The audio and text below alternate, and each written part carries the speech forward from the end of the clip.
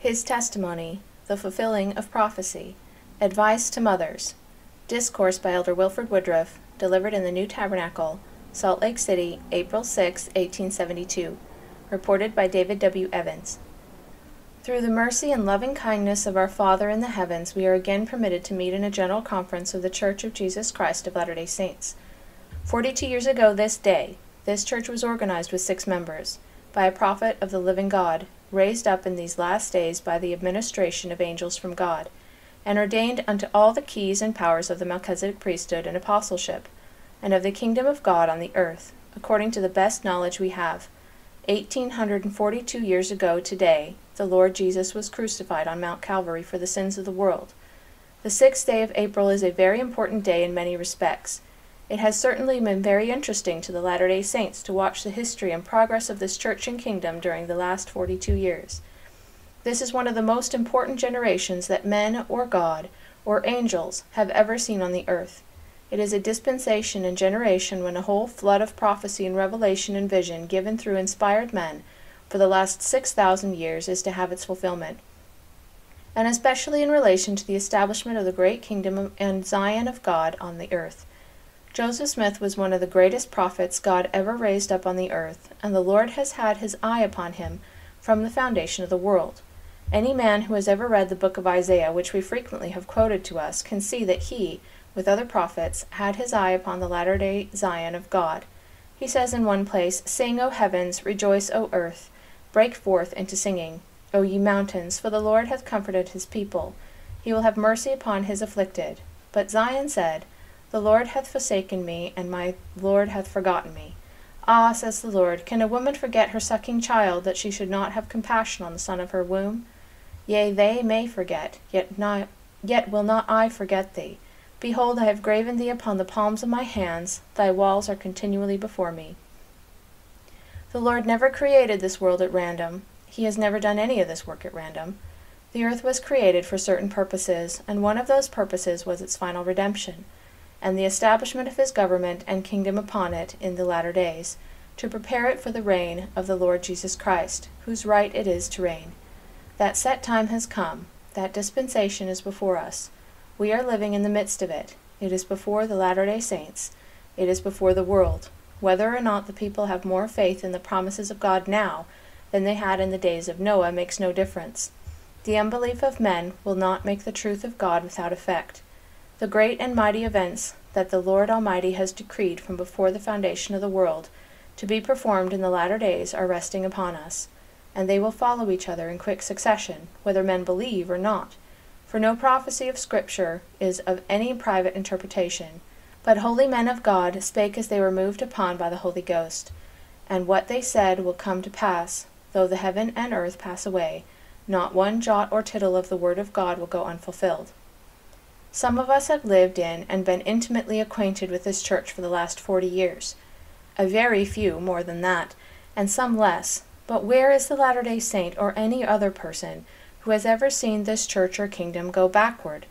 No matter what position we were in, whether exterminated by the order of Governor Boggs of Missouri, or whether we lay sick and afflicted on the muddy banks of the Missouri River, whether it was Zion's camp going up for her redemption, whether it was the pioneers coming to these mountains, making the roads, building the bridges, killing the snakes, and opening the way for the gathering of the people, no matter what our circumstances may have been, this kingdom has been onward and upward all the day long until the present hour.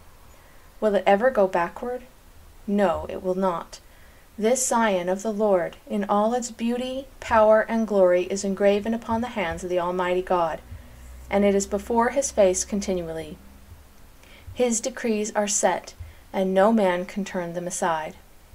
There never was a dispensation on the earth when prophets and apostles, the inspiration, revelation, and power of God, the holy priesthood, and the keys of the kingdom were needed more than they are in this generation. There never has been a dispensation when the friends of God and righteousness among the children of men needed more faith in the promises and prophecies than they do today. And there certainly never has been a generation of people on the earth that has had a greater work to perform than the inhabitants of the earth in the latter days. That is one reason why this church and kingdom has progressed from its commencement until today, in the midst of all the opposition, oppression, and warfare which has been waged against it by the men inspired by the evil one. If this had not been the dispensation of the fullness of times, the dispensation in which God had declared that he will establish his kingdom on the earth, never more to be thrown down, the inhabitants of the earth would have been enabled to overcome the kingdom and Zion of God in this as well as in any former dispensation. But the set time has come to favor Zion, and the Lord Almighty has decreed the heavens that every weapon formed against her shall be broken. And if we take the history of any man, from the days Joseph Smith received the plates from the hill Cumorah and translated the Book of Mormon by the Urim and Thummim, until today, whoever has raised his hand against this work has felt the chastening hand of Almighty God upon him. And I am at the defiance of the world to show me a president, governor, judge, ruler, priest, or anybody else on the earth who has taken a stand against this kingdom, who is an exception, and you may search their whole history. We have outlived several generations of our persecutors. Where are the men who tarred and feathered Joseph Smith in Portage County, Ohio? Where are the men who drove this people from Kirtland? Where are the men who drove the church and kingdom from Jackson County, Missouri? Where are the men who undertook to kidnap the prophet while in Illinois? Where are they who drove the Latter-day Saints from Illinois and into these mountains? Trace their whole history and see for yourselves. The fact is, many of them are in their graves awaiting their final judgment, and in the whole history of this people and their remarkable preservation, the invisible hand of God is as plainly to be seen as it has been in the history of the Jews from the days of Christ until now, and it will continue until this scene is wound up.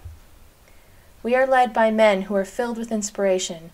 Joseph Smith was a man of God through the loins of the ancient Joseph, who, through the wisdom which God gave him, redeemed his father's house, after having been sold by his brethren into Egypt. All the blessings that old Father Jacob pronounced upon Joseph and upon the sons of Ephraim, his sons and grandsons, have rested upon them until this day. Joseph Smith was through that lineage. In his youth he was inspired of God, and was administered to by angels. Under their guidance and counsel he laid the foundation of this work, and lived long enough to receive all the keys necessary for bearing off this dispensation. He lived long enough to have these individuals administer unto him: John the Baptist, Peter, James, and John the Apostles, Elisha and Elijah, who held the keys of turning the hearts of the fathers to the children and the hearts of the children to the fathers, and Moroni, who held the keys of the stick of Joseph in the hands of Ephraim, to come forth in the latter day, administered in person to Joseph Smith, and gave him these records and instructed him in the things of God from time to time, until he was qualified and prepared to lay the foundation of this work. The prophet Joseph lived to see the church organized with apostles and prophets, patriarchs, pastors, teachers, helps, governments, and all the gifts and graces of the Spirit of God, to give the 12 apostles their endowments and to seal upon their heads all the authority and power that were necessary to enable them to fulfill their missions. Why did the Lord take them away? He laid down his life and sealed his testimony with his blood, that it might be enforced upon the heads of this generation, and that he might be crowned with crowns of glory, immortality, and eternal life, that he might go to the other side of the veil, and there organize the church and kingdom in this last dispensation. He and his 2 brothers were taken away into the spirit world, and they are at work there, while Brigham Young and the Quorum of the 12 were preserved on the earth for a special purpose in the hands of God. These things are true, and the hand of the Lord has been over Brigham Young, although now he is under bonds and a prisoner, and has his privileges curtailed for the word of God and the testimony of Jesus. Yet in the midst of all this he is calm and composed before the Lord, and has his mind open to the things of God. He still lives in the midst of this people, and will live as long as the Lord wishes him to remain in the flesh, to guide the affairs of Zion. I will say to the Latter-day Saints that we have been more blessed in this land than has any other dispensation or generation of men. The Lord has been at work for the last 300 years preparing this land, with a government and constitution which would guarantee equal rights and privileges to the inhabitants thereof, in the midst of which he could establish his kingdom. The kingdom is established. The work of God is manifest on the earth. The saints have come up here into the valleys of the mountains, and they are erecting the house of God in the tops thereof, for the nations to flow unto. A standard of truth has been lifted up to the people, and from the commencement of this work, The Latter-day Saints have been fulfilling that flood of revelation and prophecy which was given formerly concerning this great work in the latter days. I rejoice in this, and also because we have every reason to expect a continuation of these blessings unto Zion. We have always had a veil over us. We have had to walk by faith all the day long until the present time. This is the decree of God. When we were driven from Jackson County, Clay County, Caldwell County, Kirtland, and finally from Nauvoo into these mountains, we did not see and understand what lay before us. There was a veil over our faces in a measure. It has been the same with the people of God in all ages. At the time we could not see this tabernacle, and the 500 miles of villages, towns, cities, gardens, orchards, fields, or the desert blossoming as the rose as we see them today. We came here, and found a barren desert. We were led hither by inspiration, by a lawgiver, by a man of God. The Lord was with him. He was with the pioneers. If we had not come here, we could not have fulfilled the prophecies which the prophets have left on record in the stick of Judah, as well as in the stick of Ephraim, the Bible, and the Book of Mormon. We have done that, and we have looked back 24 years, and see the change that has been effected since our arrival. But who can see the change that will be effected in the next 24 years? No man can see it unless the vision of his mind is opened by the power of God. The Lord told Joseph Smith to lay the foundation of this work. He told him that the day had come when the harvest was ready, and to thrust in the sickle and reap, and every man who would do so was called of God and had this privilege.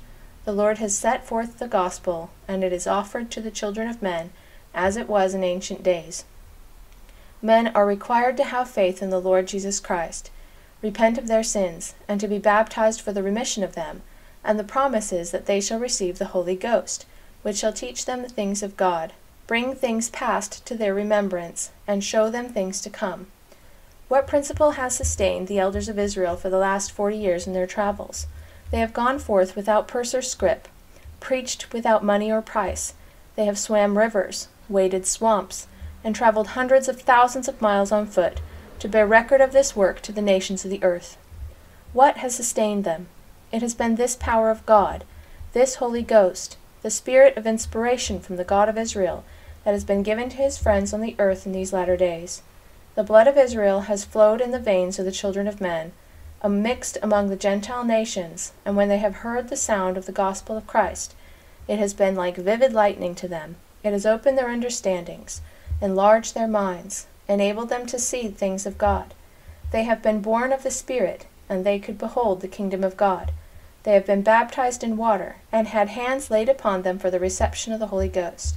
They have received that Holy Ghost among every Gentile nation under heaven, wherever the gospel has been permitted to be preached, and here they are today, from all those nations gathered in the valleys of the mountains. And this is but the beginning. It is like a mustard seed. It is very small, but the little one is to become 1,000, and the small one a strong nation. The Lord will hasten it in his own time. Zion shall be called a city sought out. The Lord is watching over us. I wish to say to the Latter-day Saints, we must not forget our position, nor the blessings that we hope for. All that we expect, we have got to inquire of the Lord for.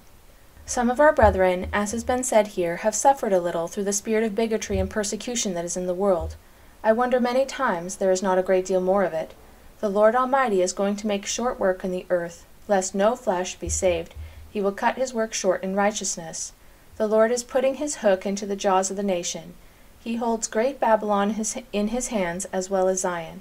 He will control the children of men, and as the Lord God lives, if the Latter-day Saints do their duty, live their religion and keep their covenants, Zion will arise, put on her beautiful garments, be clothed with the glory of God, have power in the earth, and the law will go forth from Zion, and the word of the Lord from Jerusalem.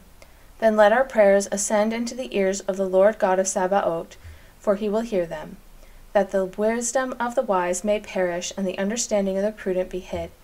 Our weapons are faith, prayer, and confidence in God, for he is our friend, if we have any, and we are his, if he has any on the face of the earth.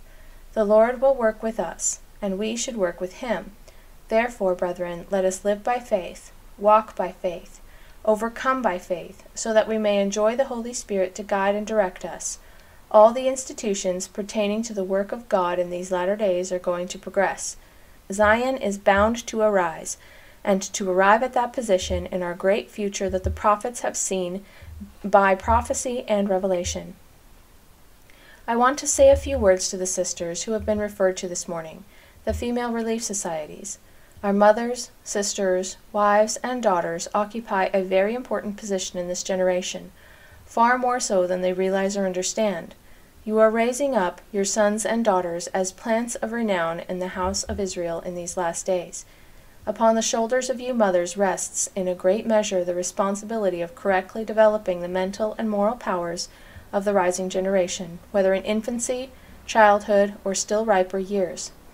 Your husbands, the fathers of your children, are messengers to the nations of the earth, or they are engaged in business, and you cannot be at home to attend to the children. No mother in Israel should let the day pass over her head without teaching her children to pray. You should pray yourselves, and teach your children to do the same. And you should bring them up in this way, that when you have passed away, and they take their places in bearing off the great work of God, they may have principles instilled into their minds that will sustain them in time and in eternity. I have often said that it is the mother who forms the mind of the child. Take men anywhere, at sea, sinking with their ship, dying in battle, lying down in death almost under any circumstances, and the last thing they think of, the last word they say, is mother. Such is the influence of woman. Our children should not be neglected. They should receive a proper education in both spiritual and temporal things. That is the best legacy any parents can leave their children. We should teach them to pray and instill into their minds while young every correct principle. 99 out of 100 children who are taught by their parents the principles of honesty and integrity, truth and virtue, will observe them through life. Such principles will exalt any people or nation who make them the rule of their conduct. Show me a mother who prays, who has passed through the trials of life by prayer, who has trusted in the Lord God of Israel in her trials and difficulties, and her children will follow in the same path. These things will not forsake them when they come to act in the kingdom of God. I want to say to our mothers in Israel, your children are approaching a very important day and age of the world. In a few more years, their parents will pass away. We will go where our brethren have gone, to the other side of the veil. Our children will remain and will possess this kingdom when God's judgments awaits the nations of the earth, when war, calamity, sword, fire, famine, pestilence, and earthquake will stalk abroad and distress the people. Our children should be prepared to build up the kingdom of God, then qualify them, in the days of their childhood, for the great duties they will be called upon to perform. That God may enable us to do so is my prayer. For Christ's sake, amen.